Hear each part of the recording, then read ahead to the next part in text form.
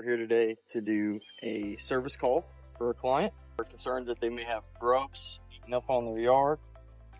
So what we're going to do is we're going to look for the signs of grubs. So the first thing that we're going to look for is we're going to find some of the areas that are thinner or don't have, the grass doesn't seem to be growing very well, and we're going to do what I call a tug test. And that basically we're going to see if the grass freely comes from the ground. What happens is grubs will eat the roots of the grass, and so if they've damaged the grass will just pull right up like a doormat. So let's take a look. Kind of see here, right? It's not really tugging out.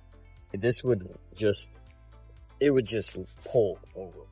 So oftentimes what happens is, in the springtime, we've had kind of up and down temperatures. We've had it warm enough at times for the grass to start greening up, but it hasn't stayed consistently warm to where we get a full-blown green out. And you can kind of see in this yard right here, this section here where it's shaded, obviously it's not going to warm up as quickly. And so we still have a lot of grass that hasn't poked up yet. If there were grubs in the yard, we would see them just like right underneath the grass, like right there in that area.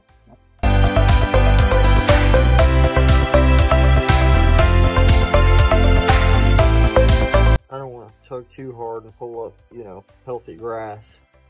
And it shouldn't really. This is probably the reasoning right here. You see it's kind of chlorotic. It doesn't have the green color. Typically that's from an iron deficiency.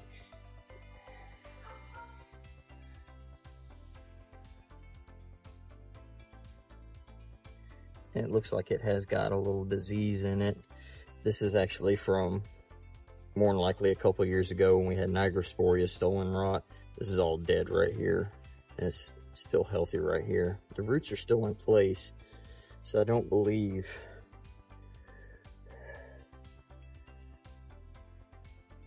I don't see any signs of grubs or grub damage. I believe what happened here is we have a combination of drought stress from last year and stolen rot, which was that uncurable disease. We do a little bit of fertilizer and we'll do a little bit of fungicide.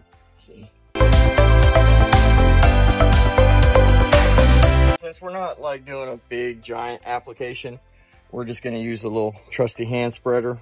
I'm going to use, so normally when we do our preventative fungicide, this might be a little more in depth. We do one type of fungicide. It's called a propiconazole. And so I have a separate fungicide, this one right here called Heritage. It's a different active ingredient. We're doing this purely as a preventative because I'm not seeing any active disease right now. I'm just seeing a lot of disease damage from last season. All right, so we got finished treating and didn't see any signs of grubs, which is a good thing. Happy that we don't have that. We did see signs of previous disease damage, so just as a pure precautionary preventative, we went ahead and did a fungicide on the yard, try to prevent any future disease from propping up, because we do know the yard is prone to that. I'm going to recommend that the customer waters it in, and unfortunately some of the really damaged areas in the back, he's just going to have to resod.